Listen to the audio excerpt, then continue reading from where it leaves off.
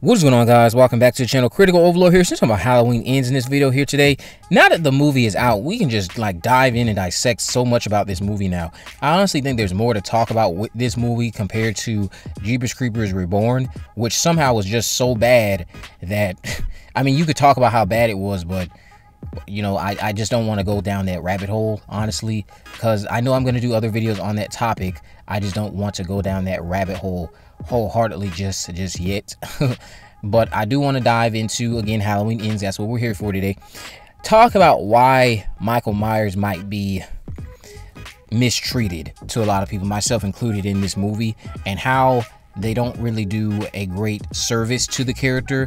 And going back to my spoiler-free review, there was a bit in there I said, when you guys watch this, a lot of people, when watching this, I wouldn't be surprised if while they see certain things in the movie related to Michael Myers, they would then come to the conclusion, the people who made this movie, they must really hate Michael Myers. And if that's the case, why did they make this movie? Why are they making any Halloween movies? Now, of course, I do not think that they legitimately hate Michael Myers, but given how they depict him in this movie, if somebody came up to me and said that they believe that after watching this movie that everyone involved with the creative process hated Michael Myers, then I would believe where they're coming from, or at least understand it. I just don't think that that's what the mentality was. But the way he's depicted in this movie is quite terrible, I would say, or just poor, just altogether poor. There are bits in the movie where I guess you can say that the dialogue from Laurie in Kills is kind of manifesting itself. The more he kills, the more he transcends, which is why you see him very weak and decrepit and kind of just hiding away from society. And you know, my whole thing is we can have aspects of that be figurative, but I think there were moments in the movie where he did a kill to the cop. He started like gyrating as if the kill was giving him some type of power, which it seemed to be doing. It was manifesting something within him, it seemed like. That's what I recall seeing. I recall seeing him gyrate in some fashion after killing the cop.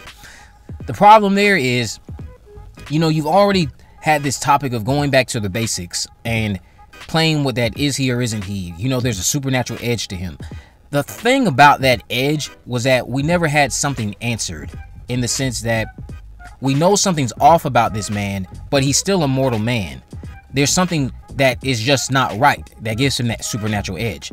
Ends, I would say, incorrectly decides to depict that when we see him kill a cop, and then again he's like gyrating as if the kill gives him some sort of new lease on life. And I think that's not something you should be depicting if you want to, again, play up the original aspect of what the character was for. Is he or isn't he? Because at that point, I think you're all but confirming there's something not right about this individual.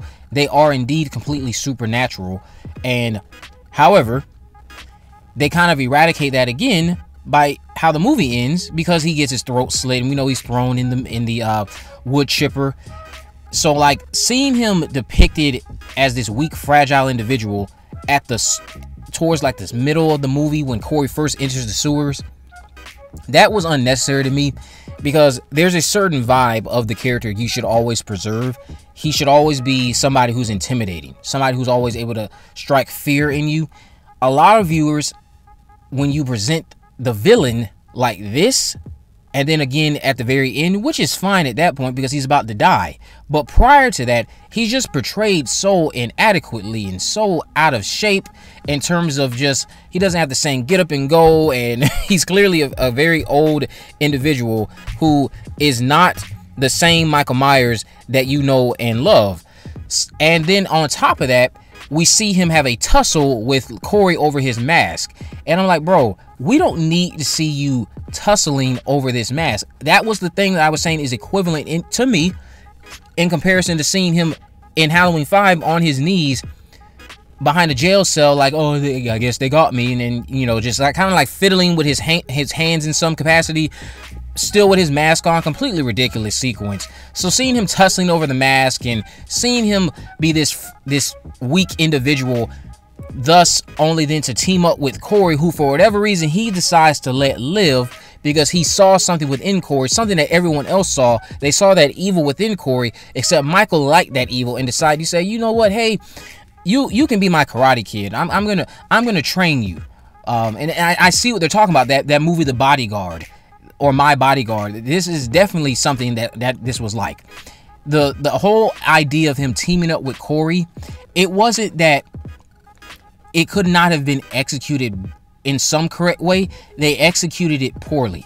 Corey seemed to just have no fear of the shape, and thus, since he's the focus, since our focus is also going to be intertwined with Corey, because we're going to find him to be interesting, which he was a very compelling character. It's just he was introduced at the wrong portion of this saga, I would say. When he's showing no fear towards the person who had been the menacing villain in the past 2 movies, that then to your audience would then lead to, hey, we're in this character's shoes for a majority of the movie. They're not scared of Michael Myers. I'm not scared of Michael Myers.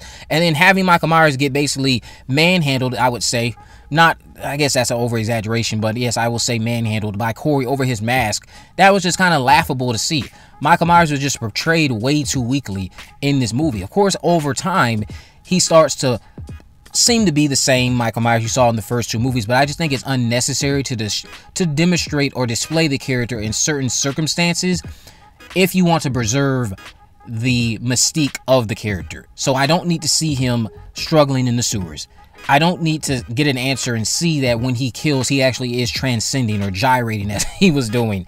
I don't need to see all of that. And then on top of that, have the movie end with him in a very vulnerable position, which is making it also kind of anticlimactic anyway, because I have already seen him in a vulnerable position prior to this with a boy who we just met. And, you know, it just was not, it wasn't all that well executed in terms of how they portrayed Michael. Michael should be portrayed as a threat, and he was not portrayed as a threat here. And when I say he was not portrayed as that, I realize he did have a few kills. He just wasn't, again, entirely somebody that I would say you should be intimidated by when your main focus, Corey Cunningham, doesn't seem to be too intimidated by him at all whatsoever, to the point where he feels he has the gall to just walk straight into the sewer, take the man's mask off him, like no flinching, no nothing. He did not take Michael seriously. So why would I take him seriously? It's just a complete disservice to the character. Probably one of the worst portrayals of him in the saga. One of, not the. So let me know what y'all think about all this down in the comment section below. If you haven't already, of course, make sure you subscribe. Turn on post notifications so that you never miss a video. In the description, I will have links to all my social media accounts. I am on Facebook, Twitter, and Instagram. You should message me there, of course, to let me know if there's any movies, news, or reviews you'd like me to cover in the future. And with all that in mind, guys, I will see you in the next video.